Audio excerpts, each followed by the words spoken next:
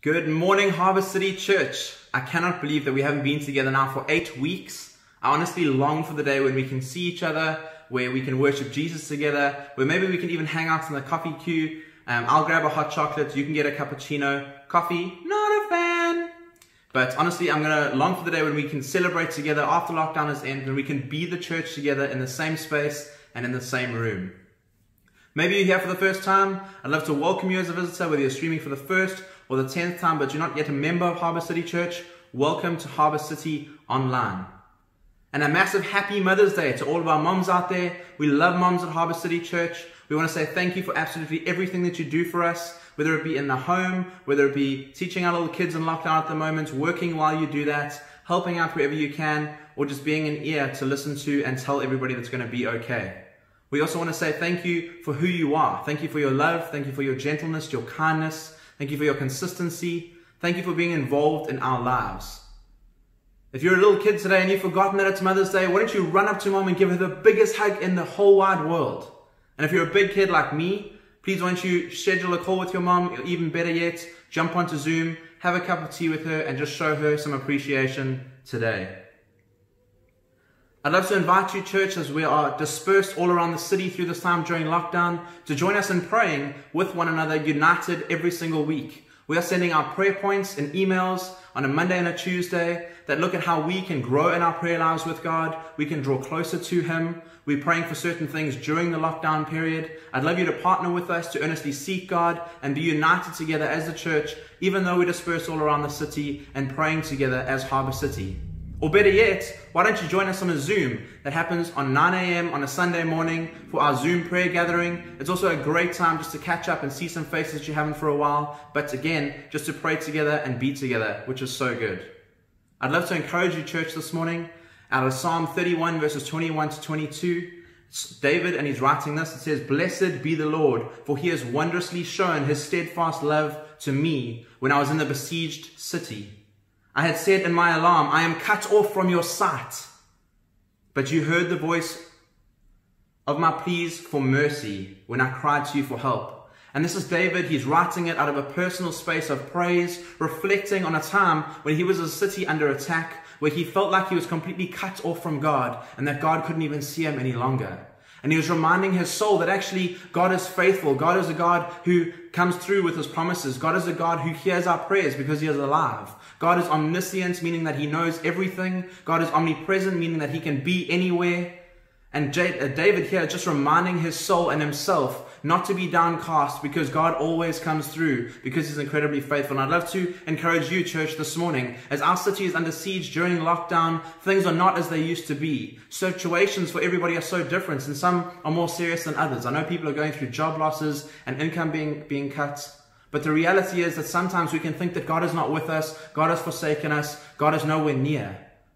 Let's remind ourselves of the old stories, of David's story in this example, of our own testimonies, our own lives, when we have seen God's faithfulness, we have seen God's goodness, when we have seen God love us and hear our cries, because we serve a God who is alive and a God who is good. I'd love to encourage you with that this morning, church. And lastly, I'm also excited that we're about to all sit down together. Even though we're split up all around the city, we're not meeting together in body, but we are in spirit. As we sit down to listen to the Word together, we're going to be continuing our series this morning in Home Sweet Home. We've got our own fearless leader, our very own Harbour Master coming up and preaching this morning. It's Mr. Grant Clark. Take it away, Granty. Good morning, everyone. Happy Sunday. It's Grant here. And I just want to start by sending big love to Restored Uptown in San Diego and Restored Temecula in the beautiful Temecula Valley, and to our local fam here at Harbour City Church in Durban. We love you guys, we miss you guys, and I hope you're all doing really well. At the same time, I'm thrilled that we are partnering together in the gospel as churches for this Home Sweet Home series, and just that we're able to preach through some really relevant and needed topics. I think we are living through just unprecedented times, and we are dealing with new challenges and complexities as individuals and as churches. I'm so grateful that we can be preaching this series and helping us hopefully to follow Jesus and live as disciples in a time of lockdown or shelter in place.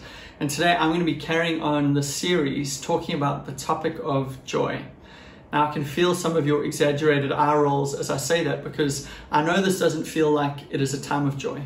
This feels like a time of uncertainty, maybe of stress or anxiety or fear, maybe a time of the unknown or disappointment, definitely for many a time of pessimism and cynicism, but maybe not a time of joy.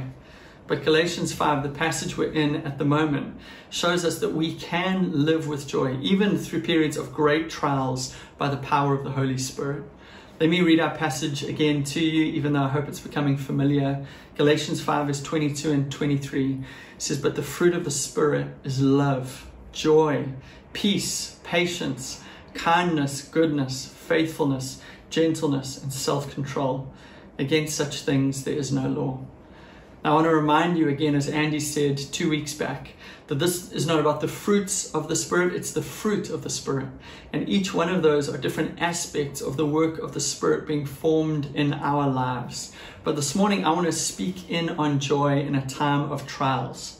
And Tim Keller, who is someone I really respect, he defines joy as a delight in God for the sheer beauty and worth of who He is. It is opposite to hopelessness or despair, and its counterfeit is a happiness, excitement, or elation that is based on circumstances, which can be very up if things are good or down if things go bad.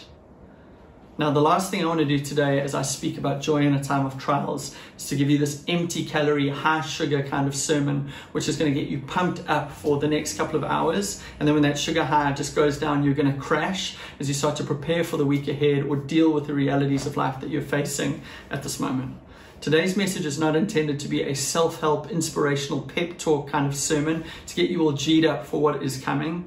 Instead, I'm hoping that what I give you today can help you, yes, to walk through this pandemic, but also to deal with the trials that will happen throughout the rest of our lives, that we're able to walk with Jesus and follow Jesus and live with joy even in a time of trials.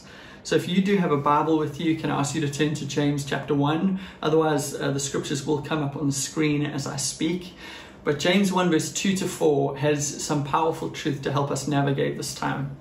And it says, "Consider it a great joy, my brothers and sisters, whenever you experience various trials, because you know that the testing of your faith produces endurance, and let endurance have its full effect, so that you may be mature and complete, lacking nothing."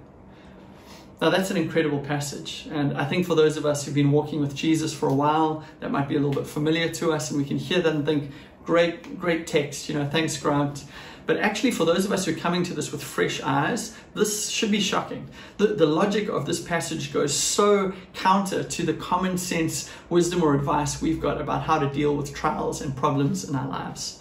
James writes, and he starts up and says, "Consider it a great joy." We're all happy with that. And then he says, "Whenever you experience various trials." What? Whenever we experience various trials, that we should consider it a great joy? That even sounds a little bit sadistic. What does he mean? Because James says whenever there. Now, I think all of us could accept that sometimes when we deal with great trials in our lives, we could handle it with great joy, but definitely not all of them. And surely as James wrote this, he didn't have something like COVID-19 in mind. I'm sure he couldn't even visualize or imagine a global pandemic like the one that we are living through. But he did. James is writing to us today as much as he was writing to people 2,000 years ago. He's writing to all Christians throughout all time and all circumstances, throughout all of history, as we face trials. And he's doing this because trials are a normal part of life. Now, I just want to say this. This is important to hear for some of us who've come from churches with some bad and weird teaching, that there is Christian teaching that says that Christians shouldn't face trials or suffering or hardship or sickness in this life. But that is not true. That is not what the Bible teaches, and that's not what experience shows us. Sadly, trials are a part of life, and Jesus tells us that if we follow him, we will go through trials and persecutions and suffering and hardship. So here James, who is Jesus's younger brother, writes to us with that in mind. And he writes to us saying, whether you go through a large or a small trial, that we should consider it a great joy whenever we face trials of various or different kinds. Now, I'm sure I've lost some of you already, but please stick with me as we go through the logic of this passage. What James is saying to us here, for us to live with joy in a time of trials, is that we need to start by firstly changing the way that we perceive, or changing our perspective of trials. He starts in verse 2 and he writes, "Consider it a great joy." Now, to consider is to think about something. So he's saying when you face a trial, when you go through hardship, what we need to do is think about it, perceive it, or view it in a different way. We need to see the trial we're going through as a gift from God, not as a curse from God. I also want to point out there that James doesn't speak about what we feel, he speaks about what we think. James isn't telling us to change how we feel about trials or to feel that our trials are a gift. He's not trying to change our emotions or feelings here at all. He's not telling us to paste on a smile and soldier on and feel good about these things and that we would change. No, the Bible is not a big fake it till you make it kind of book. That is not what Christianity is all about. No, James is telling us instead to change our perspective, to change how we look at trials if we want to live with joy. Now, this probably makes sense, but James has to tell us this. James has to write this for us to read because this is not the natural way we respond to trials. Probably for none of us, as we go through a struggle or hardship or sickness or being retrenched or feeling out of control or dealing with high stress levels or anxiety in our lives, do we receive this as a gift from God? Do we say that actually I have great joy in the midst of this inconvenience or bad thing or hardship or suffering or unfair thing or wrong that I am going through? We might see it as all of those negatives, but we don't see these things as a gift, and definitely not something that we should have great joy in the midst of. The ESV translates those words slightly differently. Instead of saying considering it a great joy, the ESV says count it all joy. So I wanted to get into the numbers for the accountants among us. But I don't know if you ever grew up and you would count blocks or toys of yours. I was a big Lego guy or building block guy, and I think I would sometimes take all of my Lego blocks and put them into different piles. I'd sort them all out. So this is saying definitely a lot more about my tap anus than it is about anything else. But I would put these into a yellow group, a blue group, a green group, a red group, whatever it is. And then I'd always end up with a couple of blocks that just didn't fit in anywhere. And I'd have to decide what pile am I going to put them in. It's almost like James is saying to us here, count it all joy. He's saying that as we count the things in our lives, when we get to the trials or hardships, that we should put them in the group or the pile of good things or gifts to us or things of great joy, rather in the pile of hardship or suffering or struggle. Maybe if I can use a more grown-up illustration, I'm sure all of us deal with trial balances or bank balances, and we've got the negative column and the positive column, the green and the red. James is saying when you deal with trials of various kinds, don't put them in the red, in the negative, in the expenditure. Put them in the green, in the positive, in the income, in the gifts to your life pile. Now, before I get into the why of that and answer that question for you, I need to say a brief aside about trials here. James isn't saying that even though we must change our perspective or reconsider how we view trials, the trials are easy. Not at all. Trials are hard. That's why he uses the word trial. He's talking about the difficult, suffering, hardship, struggle that we go through with trials. And he knows that those trials are going to stretch us. They're going to drain us emotionally. They're going to make us ask questions about God and our faith that we haven't had to deal with before. And they might make us feel sad or despondent or worn down. Trials are hard things. And I'm sure for many of us, we're feeling that at the moment, I know for me, the first 5 weeks of our lockdown in Durban were a really good time for me and my family. Now, I know as I say that can be misunderstood. I know many of you are suffering and struggling at the moment. I know this has been a really, really hard time for some, and I know globally there's just so much craziness going on. I'm not downplaying that. I think in my own life, my uncle in the UK passed away during this period. He died of COVID-19. Now, I had never met him, but even just the fact that he died has hit home for me in a huge way, because this uncle that I always thought I would meet in the future is now gone and has been taken because of this virus. And I'm sure many of us have our own struggle stories throughout the midst of this. So I know this is a hard thing and I don't want to downplay that. Please hear me in the right way. But I think the first 5 weeks of lockdown for Shell and our new baby have been a gift. Having a new baby in the home, our daughter August is now 10 weeks old. It's been special, just being able to work around the house and see her throughout the day and just play a role in changing her and feeding her and just eating with her and Shell has been really, really special for us. But I think this last week, I've definitely not felt that. If you know me, I'm a pretty upbeat person, I'm pretty positive. But I think this last week I felt pretty down, I felt pretty drained. On Tuesday, as Shell and I were sitting and having lunch, she just said, "How are you doing at the moment? Because you don't feel yourself." And I know that's true for me. I'm feeling tired, I'm feeling fatigued, I'm feeling pretty drained, even though I'm seeing less people. I'm out obviously a lot less than normal. But I think I've got cabin fever. I'm an extrovert, I miss people, and I think it was easy to settle in for the first 3 weeks of lockdown in Durban and then to deal with another 2, but almost as the goalposts keep moving and this uncertainty of when we're going to be phased out of this, when we're going to return to normal life or whatever our new normal looks like, just is so uncertain and unsure. It's a bit disheartening. On top of that, I miss being with you guys on Sundays. I miss seeing your faces. I miss worshiping with you and praying with you. I miss having a coffee with you guys. I miss being able to catch up and check in. I definitely love the fact that we're able to do church like this, but sitting in front of a screen, a laptop or a TV and watching a church service is definitely not what I signed up for, and it is definitely not the same.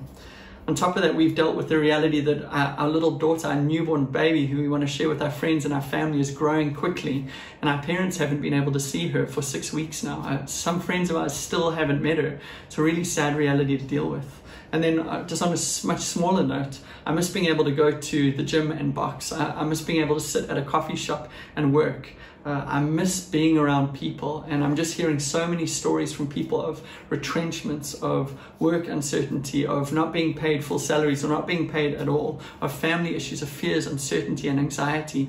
All of this for me personally has been very draining. And I share that with you not as like a woe is me kind of story. I share that because all of us have got our own trial story. We've got our own version of what walking through this trial or this pandemic has been like. You see, trials are hard. And when James tells us to consider it great joy when we go through various trials, he is not downplaying the seriousness or the difficulty of trials. He's holding that up. But he's saying despite their difficulty, we can have great joy in these times. Now, maybe to clarify that a little bit more, James is not a sadist. He's not a masochist. Christianity is not about the freaky deaky stuff. James is not saying to us that we should celebrate our trials. He's not saying enjoy your trials. And he's not saying to us that actually we can only be happy again once we get through the trial. James isn't saying just white knuckle it, just hold on tight. Soon you'll be at the other end of the trial and you'll be able to enjoy your life again, and there will be joy for you and your family or your roommates or the people closest to you. No, he's telling us something else. James is writing and telling us that if we have the right perspective about our trials, and if we respond to our trials in the right way, that we can live with great joy in the midst of great difficulty in these trials that we're walking through.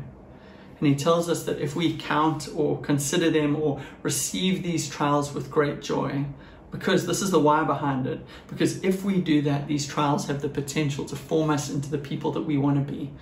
These trials have the potential to make us more and more like Jesus, which for most Christians is the thing that we most desire. Now, Paul the Apostle says something very similar to this in Romans 5, verse 3-5. He says, not only that, but we rejoice in our sufferings. And kind of again, you go, what do you mean by that, Paul? Again, you sound a bit sadistic. We rejoice in our sufferings, knowing that suffering produces endurance. Now, please take note of that word endurance. It's going to be really important to us in the second half of this message. And endurance produces character, and character produces hope in us. Now, we don't rejoice in our suffering because we like suffering. We don't say, thank you, God, for these trials that you've brought into my life. We thank you for them. We enjoy them more, Lord. We want more of these things. No. But we rejoice in what God can do with the trials in our lives, because we know that God is a God who works all things together for the good of those who love him and are called according to his purpose. When trials and hardship come, we are able in faith to receive them with great joy, because we know that our trials have the power or the potential to produce hope and character in us and to form us into the image of Jesus, which is what we want. That we would know him more fully and become more fully like him. That is the potential and power inside of trials, what they can do in our lives. And as hard as this message can be to accept, if we change our perspective about trials and if we find joy in them, we can know that there can be a great purpose in these trials despite their difficulty. James carries on in verse 3 and 4. And he says, you know that the testing of your faith produces endurance, and let endurance have its full effect, so that you may be mature and complete, lacking nothing. Now these trials, these testings, these hardships are a way, they're not the only way, but they're a way that we can be formed more into the image of Jesus, so that we can be made perfect and complete, lacking nothing. Now, some of us during this time have realized how far from that place we are. You know, we've seen sin in our lives, brokenness, evil, wickedness. Just we're amazed at what has come out of our hearts and has happened in our homes under the pressure that we're facing at the moment.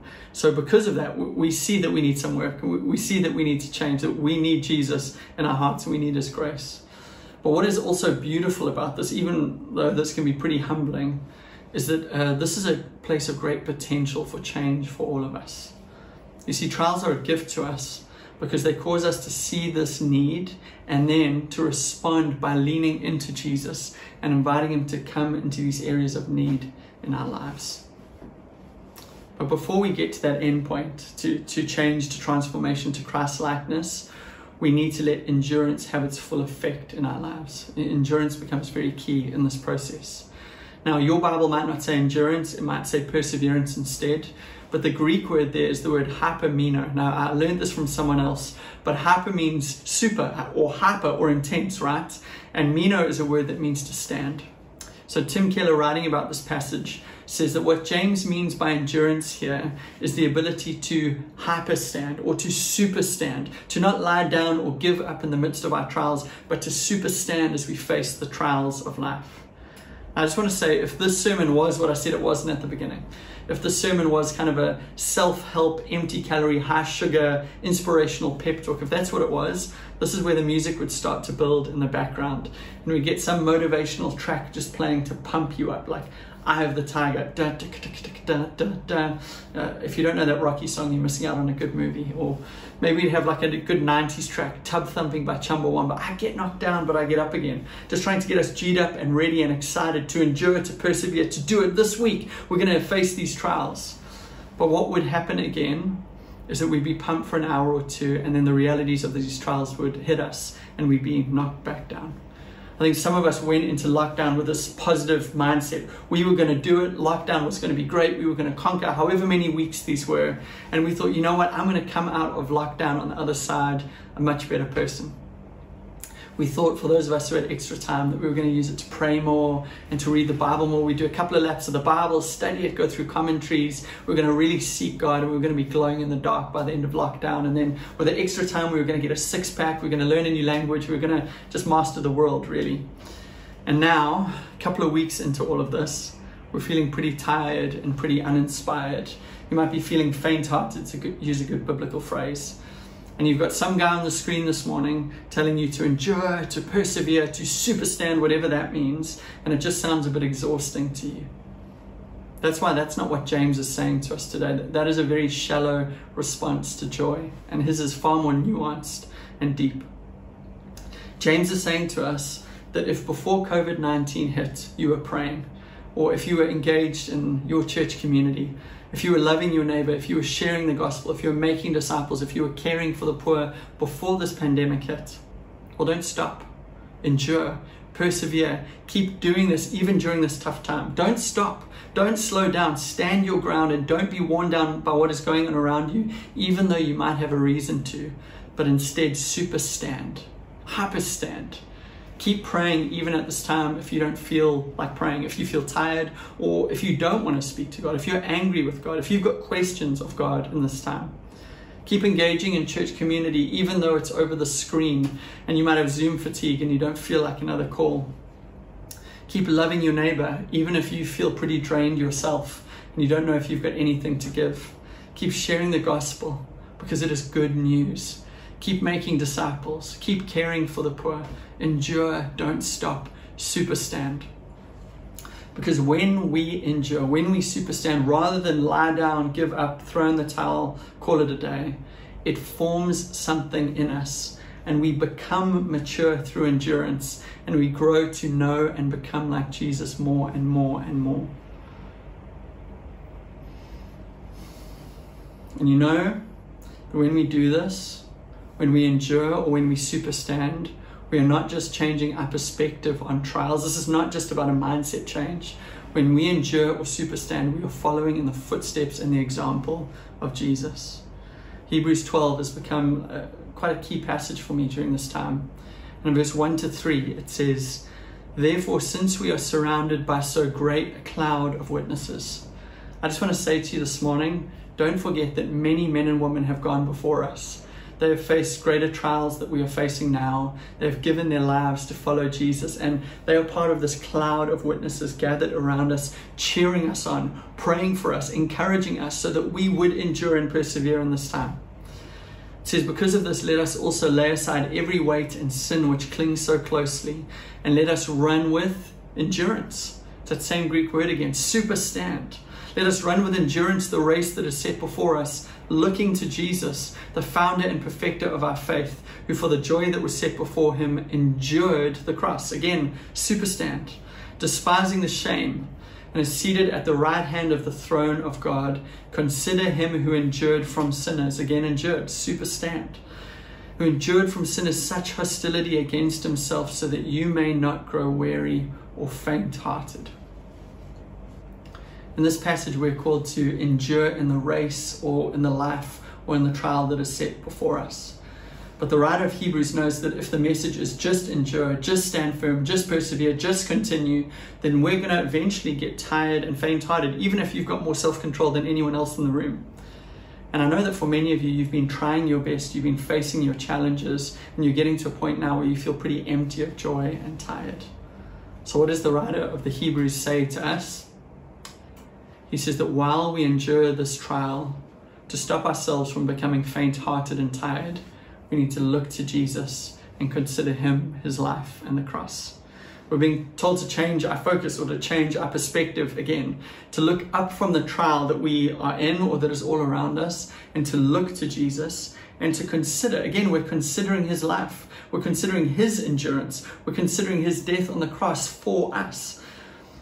And as we consider him and look to him, we are drawing on his power to help us to endure our own trial. See, Jesus endured the greatest trial in the history of the world. He went through the greatest physical, emotional, spiritual, existential trial that any person has ever gone through. Keller again writes and says that on the cross, Jesus was hit by the atomic bomb of sin, of suffering, of hardship, and even the wrath of God. In the midst of that suffering, as Jesus struggled, he was lashed 39 times with a whip that just completely disfigured his body. He had a crown of thorns pushed into his head. He had nails driven into his hands and feet. He hung from a cross and slowly suffocated.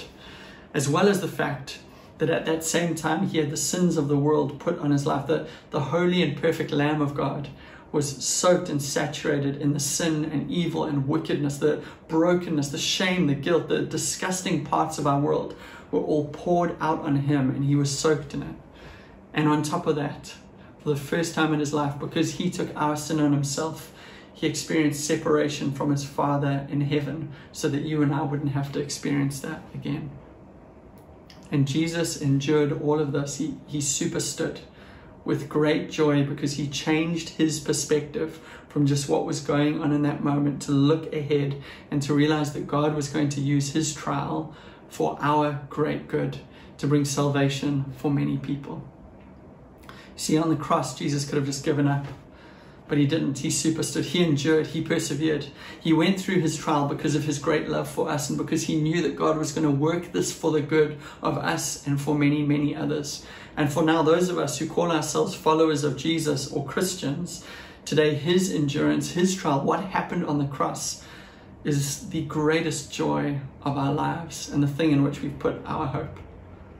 So how do we live with great joy in a time of trials?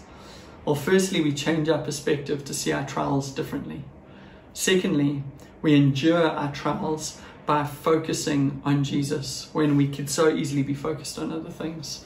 And thirdly, and finally, by coming to Jesus with our questions, with our hurts, with our confusion, and with our suffering during this time. James 1 verse 5 says, "Now if any of you lacks wisdom, he should ask God, who gives generously to all and ungrudgingly, and it will be given to him." All of us are currently in uncharted territory. Even though there have been these great pandemics before, this is a new day, a new world that we're living in. And I think as we are trying to work out what to do with our lives and trying to make plans and prepare for the future and think about our businesses and our families, finances, all of these things, it's a very confusing and hard time. I was on a call with a pastor this last week, gave me some amazing advice. He said, look at church history. Look at how the pastors of the past have dealt with these epidemics so that you can deal with this well. And I went back and I read a sermon by a pastor named Francis Grimke. He was a pastor in Washington, D.C. in the early 1900s. And in 1918, when the Spanish flu, that great pandemic that maybe took 50 to 100 million lives in our world, he was pastoring at that time. They went through a similar lockdown to we've gone through. And at the end of their month-long lockdown, the first sermon that he preached to his church had 5 points that I went through. And as a pastor, those points encouraged me. That they helped me to think about how to deal with our congregation and deal with the moment that we're going through. And it was beautiful and personally encouraging for me. And I'm sure for many of you, as you thought about your businesses, your families, your health, your mental, physical, emotional health at this time, you've read really helpful blog posts or listened to podcasts or been in webinars or read articles or whatever it is that have been able to help you process this time. But I think honestly, for many of us at the same time, there is so much content available to us. I'm so sick of getting emails about another webinar or how we can help you or our insurance company saying how much they care about us in this time. You know, there's so much content out there, it can feel a little bit overwhelming and exhausting and confusing. And I think for so many of us, it's causing anxiety and stress too. But here in verse 5 of James chapter 1, James writes to us and he says that above all of those things, if we lack wisdom, we don't know how to handle the trial that we're in, we should come to God and ask, and he will give us the wisdom that we need. Isn't that amazing? Would you come to God in this time to find the wisdom that you need to endure and persevere? Now, God amazingly doesn't just give us wisdom. God is also our comfort. He is our hope. He is our peace. The Holy Spirit is the one who comes alongside us in moments like this. At this time, his word can nourish our souls and the Spirit can lead us in the way that we should go. And above all of those things, as we come into God's presence, and I know some of us are withdrawing from God at this time, but as we come into his presence, we will find the things that we need, and in him we will find an endless source of joy in our time of trials. Let me end with the scripture. Psalm 16 verse 11 says, "You make known to me the path of life. In your presence there is fullness of joy. At your right hand are pleasures forevermore." Now, firstly, Jesus has shown us the way, his way in salvation. You know, his way is for all people in all times, in all places. And I want to say, are you living in his way? Are you following him at this time? And if you are not a follower of Jesus this morning, you can respond to him today. You can bring your sin to him and exchange it for his righteousness. You can be washed clean of shame or sin or guilt. You can be made pure and perfect before God and adopted into the family of God today with a simple prayer. Thirdly, if I can jump down to the third sentence there, it shows us that Jesus points us to eternity and reminds us that this life is not all there is. You see, at the right hand of Jesus, there is pleasure forevermore, even though we will endure and we will go through suffering in this life. But secondly, right in the middle, sandwiched between that amazing truth of the way of God and eternal life to come, is the sentence, "In your presence there is fullness of joy." Remember that initial definition of joy we had at the beginning. Joy is a delight in God for the sheer beauty and worth of who he is. Now, in your presence there is fullness of joy. Our joy at this time is not based on our circumstances. It's not based on what we're going through. It is found in him. So will you come to him today? Throughout the week, will you come into his presence to draw on his joy, to find fullness of joy even in a time of great struggling and difficulty? How are you going to respond to this morning? 2 weeks ago, Andy encouraged us to spend time praying both in the morning and in the evening, and to kind of reflect on our days and to ask God to empower us and help us to not walk in the ways of the flesh, but to live in the way of the Spirit. Last week, Tom encouraged us to meditate on the cross and to draw in the life of the cross, to fill us with love, to love other people and to love God in this time. Today, I want to encourage you each day, and not just once, but throughout the day, to come to God. I do sense today that there are some of us who've withdrawn from God in this time. we're unhappy with God, that we've got questions of God, would you come to God and ask Him to help answer your questions and to give you the wisdom that you need?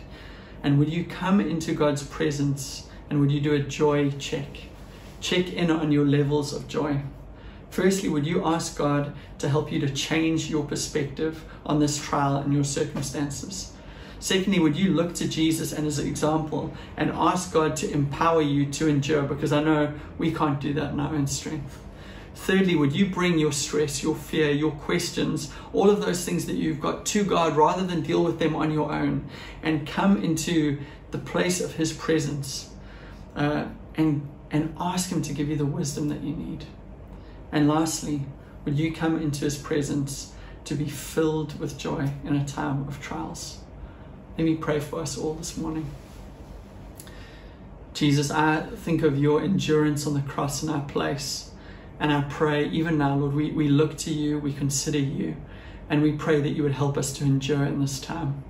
Lord, as our mindsets have been so negative about these trials, I pray help us to change them even now, Lord, and help us to embrace the good of the moment we're going through and know that you are at work in our lives, making us more like Jesus and helping us to know you more.